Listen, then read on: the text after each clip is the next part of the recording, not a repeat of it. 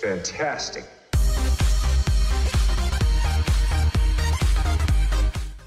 Hallo und willkommen zu einer neuen Episode Clash Royale mit Winfried. Ja, heute mal unter dem Motto Deutschland sucht das super Deck. Unter dem Motto, ich habe tatsächlich, warte, bevor wir jetzt weiter reingehen in die Analyse, beziehungsweise lasst uns direkt mal reingehen und mal gucken, das ist das Deck, was ich mal zusammengestellt habe. Ich habe mal die Folge, glaube ich, genannt Super Deck bis Arena 7 und muss tatsächlich sagen, ich habe mal probiert, so ein paar Truppen zu nehmen, die natürlich tiefer sind. Bedeutet, wir haben zum Beispiel so Granaten wie die Prinzessin, wie den Golem, wie den dunklen Prinzen und so weiter, die man halt in höheren Stufen findet, habe ich jetzt gar nicht dabei, weil ich mir dachte, komm, nimmst halt mal Truppen, die es auch in unteren Regionen gibt, wie zum Beispiel natürlich hier die Spear-Goblins, den Hawk Rider, die Minions, den Spiegel kriegst du, glaube ich, hätte ich fast draufgeklickt, den Spiegel kriegst du, glaube ich, in Arena 5. Genau, den Spiegel kriegst du in Arena 5. Hier zum Beispiel so Sachen, ne, Hawk Rider, eine typische Karte von Arena 4, genauso natürlich wie den Inferno-Turm. Dann natürlich noch, was haben wir denn sonst noch gehabt? Minions, Arena 2 und Arena 1 habe ich sogar noch ein paar Karten. Zum Beispiel hier die Spear-Goblins, die Valkyrie und so weiter und so fort. Also im Grunde ein bunt gemischtes Deck. Ich hatte dann allerdings zwischendurch auch noch ausgetauscht den Spiegel. Den hatte ich noch ausgetauscht mit den Barbaren und wir gucken mal rein, wie denn sich dieses Deck so schlägt. So, hier haben wir jetzt mal einen Fight, den ich gemacht hatte gegen den GGG und das ist so das Deck, wo ich noch die Barbaren drin hatte, anstatt den Spiegel. Und muss sagen, desto tiefer du natürlich bist, desto besser ist es mit diesem Deck, denn wir sehen es jetzt, ich habe jetzt hier schon Sachen quasi als Gegner oder beziehungsweise ich treffe jetzt hier schon auf Sachen, die ich selber im Deck natürlich nicht habe, beziehungsweise die ihr unten, etwas weiter unten nicht finden werdet. Wie natürlich zum Beispiel den Elixiersammler, den findest du natürlich in Arena 4 zum Beispiel nicht. Deswegen immer ganz gut, desto tiefer du bist im Grunde, desto besser ist dieses Deck auch. Und ich muss aber sagen, selbst in Arena 7, in der ich mich ja gerade befinde, komme ich ganz gut klar damit. Und vor allem der Inferno-Turm macht seine Sache auch richtig gut, um natürlich gegen, ja, viele Einheiten zu fungieren. Zum Beispiel, wie wir jetzt gleich sehen, Schweinereiter. Er setzt den Schweinereiter zuerst dahin, das ist natürlich ein Fehler. Ja gut, die Valkyrie ist sehr schnell down. Im Runde noch gar nicht so viel passiert in diesem Spiel. 2 Minuten sind noch zu gehen. Und wir haben noch fast überhaupt keine Action gehabt. Jetzt aber. Ja gut, er kann jetzt schön mit seinen Pfeilen was machen. Im Grunde bisher pari, nichts passiert. Er hat ein bisschen was angekratzt bei mir. Oder hat er schon? Ne, hat er noch gar nicht. Er hat noch nichts angekratzt. Jetzt gleich. Und aber, wir sehen das uns gleich noch. Das Deck wird noch aufkommen. Okay, er hat einen Blitz. Ja, er setzt da wieder seinen Elixiersammler. Das ist natürlich scheiße. Ne? Gegner, die einen Elixiersammler haben, bist du teilweise ein bisschen hinten dran. Aber das werden wir schon hinbekommen. Hier noch die Kombi Barbaren, Schweinereiter und Bogen, Schweinereiter, Barbaren und Valkyrie. Jetzt habe ich die Valkyrie mal ein bisschen weiter nach hinten gesetzt. Was macht er jetzt? Wie reagiert er? Er hat schon die Spear-Goblins in der Hand. Mal gucken, er setzt sie jetzt da oben hin. Kann ich jetzt allerdings mit meinen eigenen Spear-Goblins kontern. Er setzt es schon wieder volllaufen. Und wir können jetzt gleich noch den Drachen oben drauf dreschen. Und mal gucken. Schwein setzt er. Ich kann mein Schwein jetzt gleich nämlich auch setzen. Und jetzt sehen wir es, die Valkyrie kommt schon einigermaßen gut durch. Schweinchen kann ich hinterher setzen. Er hat jetzt im Grunde nichts gerade zum Kontern. Er kommt so auf der einen Seite durch. Ja, er kommt da ganz gut durch jetzt mit seinen Barbaren. Allerdings kann ich jetzt zumindest mit den Minions schon mal ein bisschen kontern. Aber zum Glück jetzt noch die Pfeile, die sind echt wichtig. Zack, fast alles kaputt gemacht von ihm. Na, noch ist es ein enges Match. Noch ist es ein enges Match, aber noch ist alles offen. Wozu habe ich mich jetzt entschieden? Ich habe mich für die Barbaren entschieden. Für die Barbaren und den Drachen als Kombination finde ich immer ganz gut. Und noch ein paar Minions hinterher. Kann auch nicht schaden, denn wir sehen das jetzt. Er setzt die Minions und ich kann mit meinen Minions kontern. Er macht die zwar kaputt, allerdings ist der Turm, ja, wir haben den einen Turm verloren. Ist vielleicht das beste Beispiel, was ich hier gewählt habe. Ich komme aber ganz gut durch bisher. Mal gucken. Ja, wie gesagt, gegen den Elixiersammler bist du immer ein bisschen hinten dran. Vor allem, weil er natürlich auch die Möglichkeit hat, jetzt immer den zu setzen, um meine Truppen abzulenken. Wir haben es aber geschafft und haben den Turm down. Ich setze unten den Inferno-Turm als Konter hin. Und der eine Turm ist jetzt zumindest schon mal etwas angeschlagen. Er sitzt aber gar nichts mehr. Er hat ein bisschen das wieder volllaufen lassen, das Elixier. Sollte man eigentlich nicht machen. So. Ich kann da unten die Barbaren setzen. Er setzt den Schweinereiter, den haben wir gerade nicht gesehen, weil die Einblendung kam. Die Valkyrie, super natürlich gegen die Barbaren. Zack, Schwein hinterher. Und jetzt kann ich schön noch den hinterher setzen, den Drachen. Denn Drache kümmert sich um die Minions. Ja, hätte ich fast sogar gar nicht mehr gebraucht. Und jetzt sind die Barbaren halbwegs durch. Kümmern sich schon mal um den Turm. Ich kann da an der Seite schon mal die Spear-Goblin setzen und jetzt sehen wir es. 200, 140 und er ist down. Ein schöner 2:1 Erfolg in diesem Fall über den GGGG und GGG heißt er. Und ja, wir gucken jetzt noch rein. Ich hatte das Deck ja noch modifiziert durch den Spiegel und wie es da mir ergangen ist, das sehen wir jetzt. Diesen Kampf habe ich jetzt extra mal genommen. Ich hatte auch ein paar eindeutigere Kämpfe drin, aber gegen den Nefarian, weil er doch einige Truppen auch hatte, die schon etwas höher sind. Zum Beispiel natürlich den dunklen Prinz. Minion Horde ist natürlich auch ein bisschen höher von der Arena. Und wir werden das jetzt gleich auch noch sehen, er hat auch den Golem noch, von daher alles noch im Rahmen. Und das ist natürlich, dadurch, dass er den Golem hat, ist das natürlich ein ideales Deck. Und da habe ich einen Fehler gemacht. Da hätte ich besser mal die Pfeile genommen, statt die Minions, denn so kommen sie zwar nicht richtig durch, aber naja. So, und jetzt, er macht den Flächenschaden, allerdings kann ich ihn dann ganz gut ablenken durch die Valkyrie. Valkyrie gegen dunkler Prinz, immer gut. Wir haben echt mit diesem Deck sehr, sehr viele Karten, die wir kontern können und können aber auch auf der anderen Seite selber ganz gut Schaden austeilen. Bisher im Grunde nichts passiert. So, er hat viele Sachen wirklich aus höheren Arenen dabei. Er hat den Elixiersammler, er hat den Golem, er hat den Prinz, er hat den dunklen Prinz. Minion Horde auch natürlich ein bisschen höher und ja. Ich versuche es jetzt mal, glaube ich, mit der...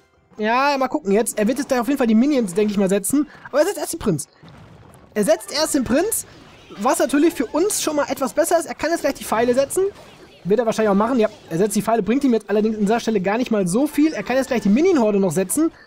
Aber wird für ihn gar nicht mehr nötig sein, weil ich ja nicht durchgekommen bin. Also es ist manchmal auch so ein bisschen ein Geduldsspiel. Manchmal probierst du es 2-3 Mal, versuchst durchzukommen, schaffst du nicht ganz, dann probierst du es nochmal und nochmal und nochmal.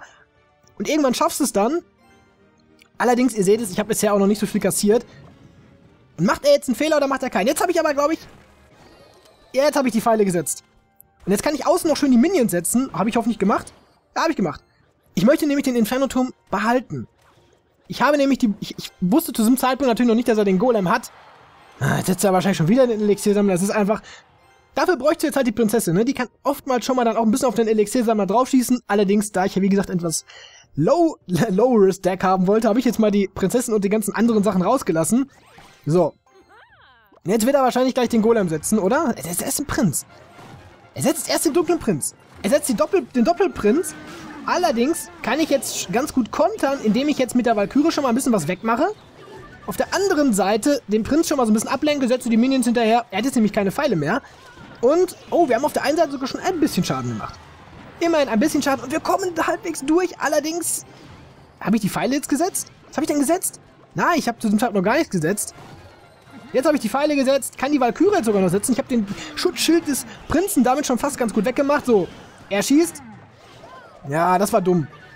Das war mega dumm von mir. Das sollte man nicht machen, die Spiegelkarte dazu zu benutzen, die zu spiegeln. Denn wenn er die Pfeile hat, es läuft nicht. So, aber auf der einen Seite 1108, auf der anderen Seite 1928. Jetzt zahlt er es zwar, wird ihm aber trotzdem nichts bringen. Wir kriegen sie fast alle kaputt. Und jetzt können wir auf Risiko gehen. Können beide setzen. Auf der anderen Seite setzen wir jetzt noch... Oh, wir setzen sogar noch die hinterher. Mal gucken. Kronen-K.O. Nächste Krone gewinnt. Wir können die mit den Minions, können wir seinen Prinz kontern. Jetzt kommt das Schwein durch. Schwein kommt durch und Schwein wird uns den Sieg bringen, nämlich ein 1:0 gegen... Wie heißt der? Gegen Nefarian. Also muss ich sagen, ich bin ganz zufrieden mit dem Deck. Es gibt natürlich auch immer noch so Varianten, die du da machen kannst. Wir öffnen mal eben diese Truhe hier. Und gucken danach. Und haben Gold. Oh, 3 Musketierinnen. Den kann ich immer gut gebrauchen, den Königsriesen. Ich habe nämlich aktuell ein Deck. Was kann ich... wobei, wir nehmen jetzt mal unser aktuelles Deck nicht. Warte mal. Wir nehmen ruhig das nochmal. Ich würde sagen, wir nehmen das ruhig nochmal. Vielleicht wird es uns Glück bringen, vielleicht aber auch nicht. Mal gucken. So, gegen Alireza von Persian Emperor. Mal gucken, was er uns so hat. Ah, das ist schon mal gut, wenn ich die Spear Goblins, die Spear Kobolde schon mal am Anfang habe. Allerdings bin ich jetzt in der Dev bin jetzt etwas in der Hinterhand in der Dev. Mal gucken. Mal gucken. Allerdings kriege ich den Packer immer auch ganz gut down damit, ne? Ah, okay. Fehler gemacht. Den hätte er besser nicht gesetzt. Den hätte er besser nicht gesetzt. Den hätte er besser nicht gesetzt. Hat er die Pfeile? Ah, er hat die Pfeile. Bringt ihm nur nichts. Weil wir in unserem Schweinchen trotzdem schon mal ganz gut durchkommen. Ah, das Schweinchen haut schon... Es haut schon ordentlich rein. Wir sehen das jetzt. Alter Verwalter. Scheiße, er hätte noch mal einmal besser geschlagen. Jetzt muss man überlegen, was ich machen soll. Ich glaube, wir nehmen mal die Valkyren-Drachenkombi. Allerdings wird er jetzt gleich auf jeden Fall auch erst was setzen. Ah, okay. Okay. Damit hätte ich ja fast schon rechnen müssen. Aber hätte ich nicht. Wer könnte damit rechnen, oder? Nee, damit hätte ich nicht rechnen können. Nein, ich bin so blöd. Ach, ich setze die Minions. Obwohl das so unsinnig ist, die in diesem Fall zu setzen. Reicht es? Nein, es reicht noch nicht ganz. Okay, ich könnte rein theoretisch natürlich jetzt schon die Pfeile benutzen dafür, um ihn platt zu machen. Wäre allerdings in diesem Fall noch nicht ratsam, denn... Ja, er hat vielleicht gleich noch was er mir auf den Hals schickt, dann wären die Pfeile vielleicht in dem Sinne besser. Wir gucken mal, er macht aber gar nichts. Er macht absolut gar nichts. Er hat einen Feuerball, das wissen wir, er hat die Pfeile, er hat den X-Bogen, aber er macht nichts. Er macht gar nichts. Was macht er denn jetzt? Nix.